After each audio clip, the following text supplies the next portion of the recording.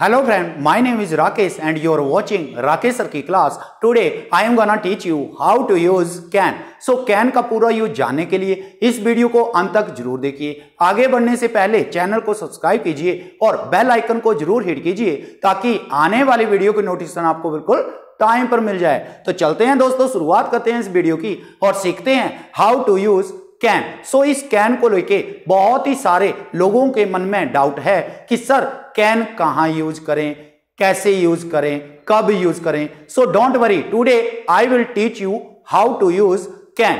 तो जैसे कि अगर आपने बताना हो, अगर आप कोई भी काम करने की अगर आपके अंदर शक्ति है, पावर है, कैपेसिटी है, एबिलिटी है, so that time you have to use can, right. तो अगर आपने बताना हो कि मैं दौड़ सकता हूं तो आप बताएंगे आई कैन रन. तो अभी आप उसको कैसे बताएंगे, तो आप यहां पे देख सकते हैं subject plus can plus V1 plus other word. तो अगर आपने बोलना हो कि मैं इंग्लिश बोल सकता हूं तो आप बताएंगे आई कैन स्पीक इंग्लिश. वह इंग्लिश बोल सकता है तो बन जाएगा he can speak English. Way English बोल सकते हैं तो बन जाएगा दे कैन स्पीक इंग्लिश. अगर हम इंग्लिश बोल सकते हैं तो बन जाएगा वी कैन स्पीक इंग्लिश. अगर आपने बोलना हो कि मैं प्रॉब्लम फेस कर सकता हूं तो बन जाएगा I can face the problem. अगर तुम प्रॉब्लम फेस कर सकते हो तो बन जाएगा you can face the problem. अगर आपने बताना हो कि हम प्रॉब्लम फेस कर सकते हैं तो बन जाएगा we can face the problem. अगर आपने बताना हो कि वे प्रॉब्लम फेस कर सकते हैं तो बन जाएगा they can face the problem. अगर आपने बताना हो कि वह प्रॉब्लम फेस कर सकता है तो बन जाएगा he can face the problem. तो इसी तरह से गाइस आप इसको बताएंगे I can run fast, I can go, और इसी तरह से आप इसको बताएंगे. और जब आपने इसका नेगेटिव बताना हो कि मैं नहीं दौड़ सकता, मैं इंग्लिश नहीं बोल सकता, वह इंग्लिश नहीं बोल सकता, तो आप उसको कैसे बताओगे. तो आप यहां पे देख सकते हैं subject plus can plus not plus V1 plus other word. तो नेगेटिव वाले सेंटेंस में आपने कुछ नहीं करना, जस्ट नॉट जो है पुट करना होता है. आपने जैसे कि मैंने आपको बताया कि तीसरे नंबर पे नॉट का यूज किया जाता है. तो यहां पे गाइस जैसे अगर आपने बताना हो कि मैं प्रॉब्लम फेस नहीं कर सकता तो बन जाएगा I can not face the problem but I can face the problem, don't worry. सो अगर आपने बताना हो कि वह प्रॉब्लम फेस नहीं कर सकता तो बन जाएगा he can not face the problem. हम प्रॉब्लम फेस नहीं कर सकते, we can not face the problem.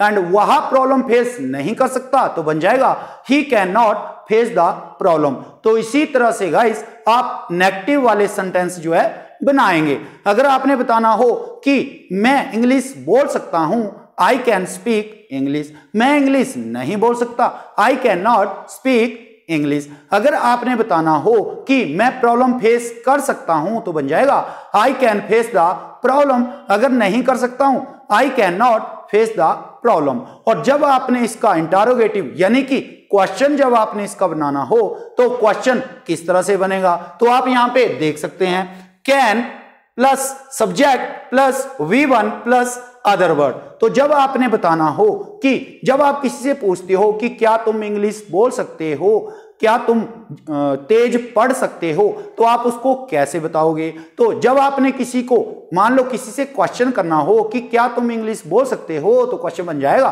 Can you speak English. क्या बनेगा कैन यू स्पीक इंग्लिश. तो अगर आप बोल सकते हैं तो बन जाएगा yes I can speak English. अगर नहीं कर सकते no I can not speak English. तो इसी तरह से गाइस आप इसको बताएंगे. क्वेश्चन बनाना बहुत ही आसान होता है. अगर आपको आंसर देना आता है तो क्वेश्चन बनाना बहुत ही आसान हो जाता है. तो ठीक है गाइस, इसकी आप प्रैक्टिस कीजिए और बहुत ही जल्दी आप इंग्लिश बोलना स्टार्ट कर जाओगे. सो अभी प्रैक्टिस कैसे करते हैं, so let me show you. Yes, I can ride the cycle, but my sister cannot ride the cycle. Can you speak English? No, I cannot speak English before, but now I can speak English. Can you face the interview? Yes, I can face the interview. Can you ride the bike? I cannot ride the bike, but my brother can ride the bike. Can you drive the bus? No, I cannot drive the bus, but my friend can drive the bus. Can you lift the 100 kg? No, I cannot lift the 100 kg, but he can lift the 100 kg. Can you take Momo? Yes, I can take Momo. Can you fly the kite? Yes, I can fly the kite. Can you face the problem? Yes, I can face the problem. Can you speak in English? Yes, I can speak English, but before I cannot speak English. But nowadays I can speak English. Can you study fast? Yes, I can study fast. Can you play the chess? No, I cannot play the chess, but my brother can play chess. Can you run fast? Can you go for morning walk? Yes, I can go for morning walk, but my brother cannot go for morning walk. Can you read fast? No, I cannot read fast, but my brother can read fast. Can you drive the car? No, I cannot drive the car, but my friend can drive the car. Can you play football? No, I cannot play the football, but my brother can play the football. Can you lift the 80 kg? No, I cannot lift the 50 kg. Can you play the badminton? Yes, I can play the badminton. Can you ride the bike?